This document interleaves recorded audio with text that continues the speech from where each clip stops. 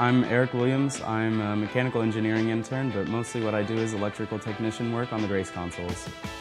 So this is the new console that we're bringing to Defcon. Last year we brought steering and propulsion and navigation. This is the Ballast Grace console. So a ballast is a water tank that's used to control weight levels in a ship. Essentially, when you fill one with water, it brings more mass to one side of a ship and you can balance your load. The idea behind this is that if you really mess up a ballast system, you could potentially sink a ship. So essentially, we have a series of valves and pumps that are programmed to move water into these tanks and out of these tanks. Hackers can go in and break the system to fill up different tanks as you may or may not want them to be. We've been pushing really hard to get this finished so that we can take it to Defcon and get it hacked. Lately we've been in crunch time just getting all of the wires together for the PCB and the DIN rail in the back with all the PLCs. We have around 100 plus wires that need to go into these programmable logic controllers that all run into this PCB box here. These are the programmable logic controllers. They're not fully wired up.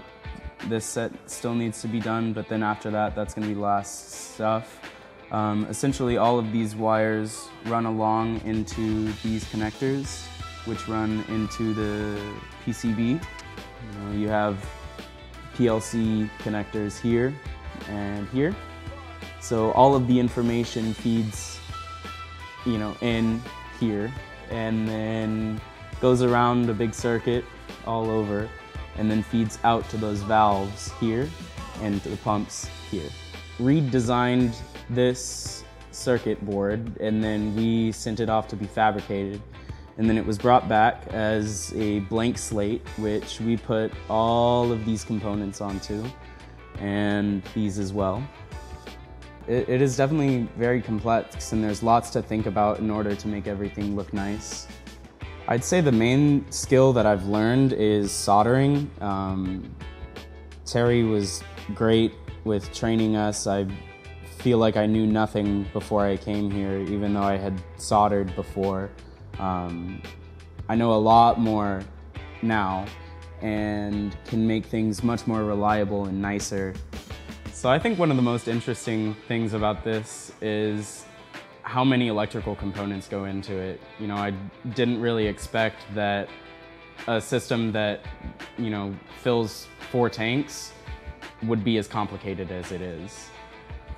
But, it makes sense since water has to move between all 4 tanks completely dynamically. It has to be able to move in any direction, and that's where you meet a lot of complication. Well, I'm gonna get back to it and finish wiring this up so that we can get it tested and ready for Defcon.